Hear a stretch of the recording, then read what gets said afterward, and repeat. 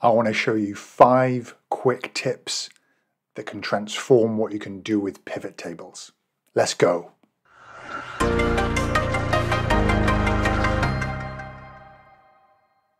So these are the 5 things. First of all, I want to make sure that you're using tables for your pivot tables. So click in your data, Control T, click OK.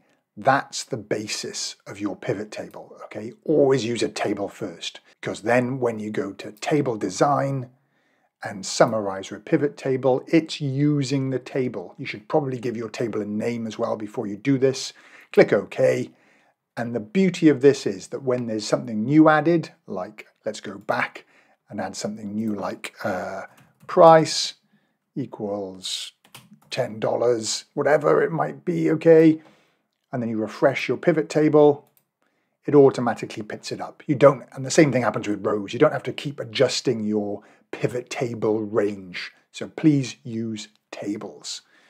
Okay, next one. If we have quantity sold and we have product code, and above that we have store code. So there's our data.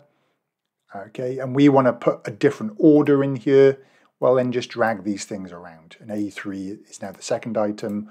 Well, drag it up again. A3 is now the top. A3 is now the top. And the same all the way down. Awesome. Next one. If you do filter, let's just get rid of, say, product code, just so you can see this. I want to get rid of store 105, so I untick it. Okay. The trap is, if I go back to my data and add store 106 in here and refresh, it doesn't show up because you deliberately picked stores 1 to 4. The trick, right click, okay, in here, field settings, include new items in manual filter. All right. So now, let me pick ST106 as well. It'll show up, but let's go back here, change this to ST107, refresh, right-click refresh, and it shows up, okay? So make sure you would tick that box if you want new items to show up. All right, third little thing. If I want a distinct count, how many different sales did we have against store 1? Well, normal pivots don't have a distinct count. So, right-click, get data from table/range. Close and load, load to, and choose the data model as a connection. Here it goes, the data is being loaded in. Again, give your table a proper name before you do this. But then, insert pivot table from data model. Choose the existing worksheet. Put maybe the product code into the rows.